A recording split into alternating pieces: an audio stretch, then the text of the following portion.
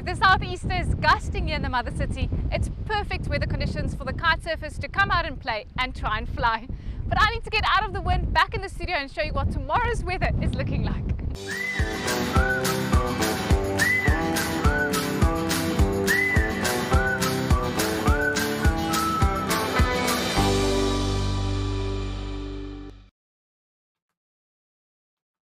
Welcome back. Winds are turning almost 360 degrees tomorrow as a low pressure system deepens in the west. Mainly northerly winds expected along the coast of the northern and western Cape, and a gusting northwesterly wind along the coast of KwaZulu-Natal as well as the eastern Cape.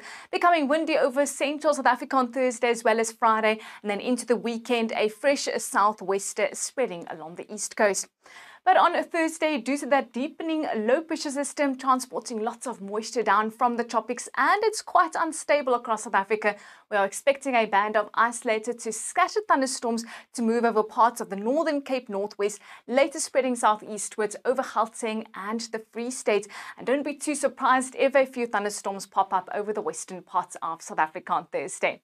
But otherwise, a partly cloudy to mostly cloudy day for the Western Cape, with a mainly northerly wind gusting along the coast, a temperature of 23 degrees in Langebaan, heating up to 30 degrees in Worcester, and a comfortable 25 for the mother city. And as mentioned, there is a slight chance of a few thunderstorms developing here and there.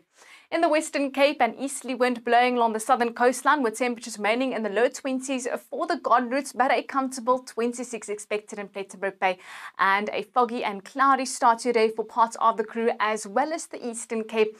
A mainly fresh northeasterly wind gusting offshore, with the light showers possible along the coast, and then later a few thunderstorms expected over the northern and eastern parts.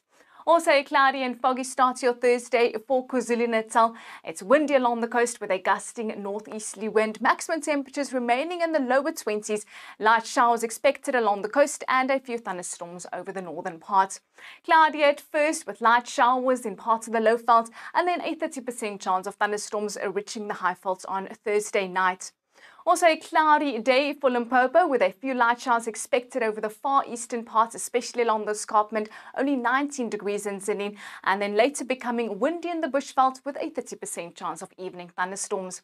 Stormy at times in northwest as a band of isolated to scattered thunderstorms are expected to move over the province, with that northerly wind also picking up ahead of the storms.